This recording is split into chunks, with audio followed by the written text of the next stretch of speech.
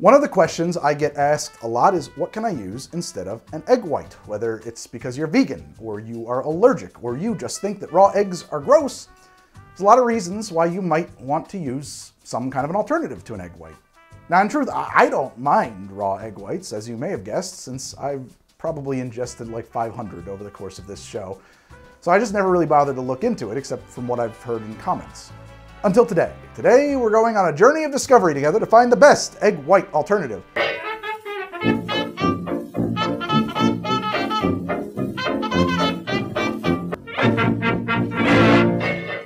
Okay, so first things first, why do some drinks even get an egg white, okay? Well, because when they are shaken, they impart the drink with a velvety, smooth, silky texture and a lovely frothy head that is frankly, in a drink that wants it, pretty tough to beat, honestly. Now the next question then becomes, how do egg whites do this feat of magic? So, the white of an egg is almost entirely protein. Albumin or maybe ovalbumin. I never took organic chemistry or anything, so I gotta go by what I read, and sometimes those things conflict with each other. And keep in mind, I'm a pretend internet bartender, I am not a scientist. So these are big, long, complicated proteins, and when they're on their own, like that, undisturbed, they are folded and packed up super duper tight, molecularly speaking. If we start to jostle them around, the proteins loosen and unfold, and spaces open up inside of them, spaces that you might call air bubbles, in fact, because that's basically what egg whites do. They form a stable foam, or a meringue, by encapsulating and holding on to air bubbles and wrapping them up in protein. Anyway, egg white proteins. They're so long, that's why you can beat an egg white to just an incredible increase in volume. You can take one egg white and just beat it, and it just keeps getting bigger and bigger and bigger because it just keeps unfolding. And they'll keep unfolding until you just go too far and your meringue collapses and you get laughed out of French cooking school. And then I think at that point, pretty much your only option, career move-wise, is supervillain. So what I was thinking I would do is we would start by making a whiskey sour, because a whiskey sour is a perfect drink for this egg white experiment, and we're going to make them all the exact same to the degree that we can, although these different ingredients have different requirements. And we're going to basically compare them against an egg-based one. And all of these are going to be made with Early Times whiskey, because Early Times is actually pretty good whiskey. And I have a whole lot of it left over from when I did that Back to the Future episode, because I couldn't buy any less than these huge, gigantic plastic jugs. So this is the whiskey for the whiskey sour experiments. There's no reason to use anything else in this. So back in the day, when I was a kid growing up, if you asked your dad or your grandmom, how do you make a whiskey sour? They would tell you, they got the little packets behind at the counter at the liquor store. You get that bartender's stuff. And so these are strictly for whiskey sours, which is why they're not really a great egg white replacement for anything other than egg white whiskey sour. So, but I mean, I felt like for me, it's like so ubiquitous that I felt like I kind of had to use it, and it does supposed to achieve that frothy texture. This is, I think, a pretty new product. It's called the original Frothee all-purpose creamy head for cocktails. This is Bob's Red Mill gluten-free vegan egg replacer. This is a product I think it's been around for quite a while. This is Fee Brothers Fee Foam. This and this are basically going to be the same product. And then this is the master of them, from what I'm told. Everybody says that the best one is what they call aquafaba, which is the water that your beans are in. Most people like the garbanzo bean aquafaba. I mean, although technically if you had a can of black beans, that's got aquafaba in it. If you make your beans from dry, you've got aquafaba there too. But what you should not have is this, which has salt added. You got to look for, this says made with sea salt. This says no salt. You go with the no salt one. You don't want to add salt to a whiskey sour. I brought that so you could see the difference. The can is green at Trader Joe's. So Trader Joe's, what did I get? Wait a second, what? This is weird. This is Wegmans and this is Trader Joe's. And I'm 100% certain I bought both of these at Whole Foods. Okay, and we'll do the number one. Number one, whiskey sour. The trick is going to be not drinking it, because I really like a whiskey sour. I normally do not measure my egg whites. An egg white is an egg white. That's how big an egg white is. But all these other things get measured. And so to make this as scientific as possible, I'm going to separate my egg into this instead of, as I normally would, right into the shaker, so that we can then do a measure. And the rule of thumb is you want 1 ounce of egg white. I'm going to pour an ounce of egg white into my shaker. Look at that. It's almost an entire ounce. 1 ounce of simple. 1 ounce of lemon juice.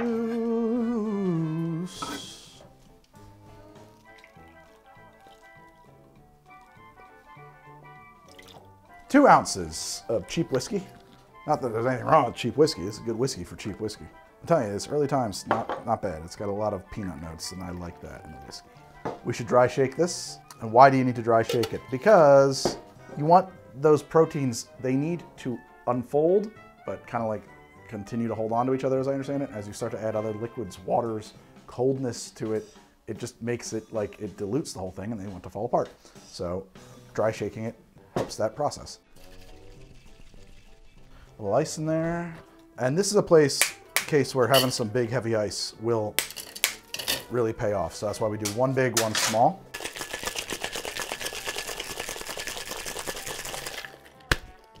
And strain away. This has been sitting here for a second or two, and there's a nice cascade of color working through it. And it's basically what that is that's the proteins working their way up after being kind of suspended throughout the drink from shaking up to the top to build a frothy head. And at current, we have about a ½ inch of frothy head, or maybe a quarter of an inch of froth head. Boy, is that peanutty. That is some peanutty bourbon. I love that. Okay, I don't know about you, but with all this UFO stuff going on lately, I'm extremely concerned with getting myself in order as a specimen of the human species. Like, if I'm going to be abducted and put into a person zoo on beta reticuli or something, I want to give the beta reticulans what they bargained for. And frankly, there are some gaps in my diet that you could probably drive a silent black 18-wheeler loaded down with saucer crash site debris. And that's why I fill those gaps with a multivitamin from Ritual, who happen to be the sponsor of this episode, so thank you, Ritual. Sure, there's a lot of multivitamins out there, but I went with Ritual because these little capsules have no fillers or colorants or any kind of weird stuff. It's just the bits and pieces it needs to do the job and nothing extra. Because when I'm getting scanned by that beta reticulin pulsating life form analyzer, I don't want them finding anything that shouldn't be there, okay? So the packaging is all made from 100% recycled materials. They are vegan and they use algal oil instead of fish oil. And you know, that all matters to me at least. And also possibly the beta reticulans, because what do you think they're gonna think of us if we can't even take care of our own planet? You know, I take Essential for Men every day. It's got 10 quality nutrients in it, A, D, omega-3, zinc, all that good stuff that's not so easy to find in a typical Earth human diet. But Ritual also makes vitamins formulated for women and people over 50, prenatal, postnatal, teens, which sounds like they got everybody covered, huh? It's only $1 a day to get these things delivered straight to your door, which saves you from running out to the store and thus avoiding another prime alien abduction opportunity. And right now, Ritual is offering 10% off your first 3 months by using the link in the pinned comment below and the code you see right here at checkout. Okay, you guys, you head back to your regularly scheduled HD programming. I'm gonna be watching the skies because I want to believe. I want to believe! So there is our standard whiskey sour. It is, texturally delicious. It is a little bit sweet, but not too sweet, honestly. It is tart. Easy to drink. Dangerous to drink because I want to finish that now. But I need it for science to stick around. So we can't do that. For science. Science. Next thing to do, let's see. What are we going to go first here? Let's go with Grandma's answer, bartender brand. Let's see, it's a little box here. Hey, if you're not 100% satisfied with this product, return the carton unused and unused envelopes with your name and address, and we'll promptly dispatch an assassin to kill you. Oh my God, that's weird. No, promptly refund the purchase price and postage. I'm opening it the right way. It says right there, lift open this flap. So I'm already dissatisfied with the packaging. Instant whiskey sour mix. Yeah, mix it in a shaker. Put a jigger, 1.5 ounces of whiskey, and a jigger of cold water in a shaker. Pour in the contents of an envelope of Bartender's Instant Whiskey Sour Mix, add ice, and shake to chill, and strain. Huh. So we'll add this powdery, oh my God. Oh, dude. That's, what? Is my olfactory all fucked up? Like, I did a lot of road trips up to the Maritimes in Canada because my family are from New Brunswick. And there's a couple of pulp mills you drive by on the way. It smells like a pulp mill. Or, if you prefer, oh my God, yes, to be a little less tactful, a cabbage fart. Ingredients, by the way, sugar, citric acid, natural lemon flavor, sodium citrate, dried egg whites, tricalum phosphate, and BHA, which prolongs, comma, freshness. Why would you put a comma there? What does that mean? Those are two different statements then. It prolongs and also freshness. Now, one thing, we're gonna get a completely different volume here because we didn't add simple syrup to this as per the instructions. It's kind of coming in a powdered form. It does have a foam to it. Yeah, I mean, it looks a lot like the other one did, honestly. Does not have a great smell. Okay, this is better. This is so much better. This is too citrus. This is too acidic. It does have a kind of a wet dog smell to it, which you hear about with pasteurized eggs. It kind of smells like when your dishwasher gets dirty. Fee, fi, fo, foam. Fee foam is used to shake cocktails to provide an attractive froth head without the need for an egg white. Add 2 or 3 dashes of fee foam to your cocktail before shaking. All right, that seems very minimal, but we'll give it a shot. Fee, fi, fo, foam. Well, from the egg white, we had a solid quarter inch on our right off the top. This has about 1/8, about half as much. So right away, by the instructions, it's less good. That was 3 dashes, maybe 4 even. Do you want to use more than that to really get to an egg white? Maybe. Let's see how it tastes. I would say that they're about the same. I mean, it's tough to detect a real strong difference. The egg white's a bit more textural, silky mouthfeel. Maybe this should have 2 or 3 more dashes in there, and the instructions are kind of wrong because, like I said, right away, we're getting more foam from the egg white, which means maybe the 2 or 3 dashes equals ½ an ounce of egg white. You need 6. If you were really looking for a vegan egg white alternative that was shelf stable and sat in a bottle and you didn't need to like waste cans and stuff like that, and you can do a few of that. You know, even doing 6 dashes a drink, that's gonna last a while. That's not the worst. Let's do the Frothee. This stuff says it's basically exactly the same as this. Well, this is possibly even more disappointing than the Fee Brothers. Let's give it a taste. Tastes pretty good though. Doesn't have the same mouthfeel. The thing about this is that egg white foam kind of feels like it's purely visual. It does not have the same textural thickness, mouthfeel, tough to put into words. It doesn't give that drink that same silky texture. It just doesn't. It feels thin, very thin by comparison. So that is a superficial foam, but it's not bad. It does taste good. But I don't really care about the visual component of the egg white foam. I mean, I guess I like it. It tells me care was taken here, but that's not what that says. And without the textural component, is there a reason for it? I think that there's not. Counterpoint, if I didn't make it, and I didn't know that to be looking for a difference, would I detect it? I don't know. But yeah, on the whole, I think you're kind of not really much point in that. So this is Bob's Red Mill Egg Replacer. Now this one is a real departure. Ingredients: potato starch, tapioca flour, baking soda, and psyllium husk. P-S-Y-L-L-I-U-M husk. For 1 egg white, combine 1.5 teaspoons of the replacer. Okay, 1.5 teaspoons, no smell, I thought I smelled something, of the egg white replacer. So 2 tablespoons of water. And they say that that is 1 egg white. This is terrible. I mean, I'm serious. There's no froth here at all, really. Nothing. Terrible. It totally neutralized the acid. No, that's actually just truly terrible. That is truly scrumptious. But it does taste like tapioca. Okay, moving along. So this is the one that they say is gonna beat them all. So this is gonna be aquafaba. We have some Wegmans brand. No artificial colors, flavors, or preservatives, garbanzo beans. Generally, from my research, you do this at a rate of 1 ounce. So we want, oh God! We want 1 ounce of this aquafaba juice. It has the color of an egg white. Doesn't smell like an egg white though. Unflattering, but it smells a little bit like a can of dog food. Whoa, ton of froth. I mean, that is crazy. Look at the volume of the increase in volume we got. It's filling the glass. That's a lot of frothing. I mean, that's nuts. I don't really know how much of that is foam on top. I mean, 1 inch? You know? That's out of control. I wasn't expecting that at all. It's quickly cascading. Currently, there's a very clear 1/4 inch separation on top. We'll see how it is for taste. Yeah, no. Oh my God. It tastes like a can of garbanzo beans.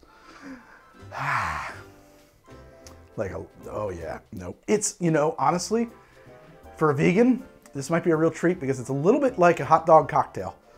It tastes a little hot doggy. Is this no salt? No, no, no, no. This has to be salty.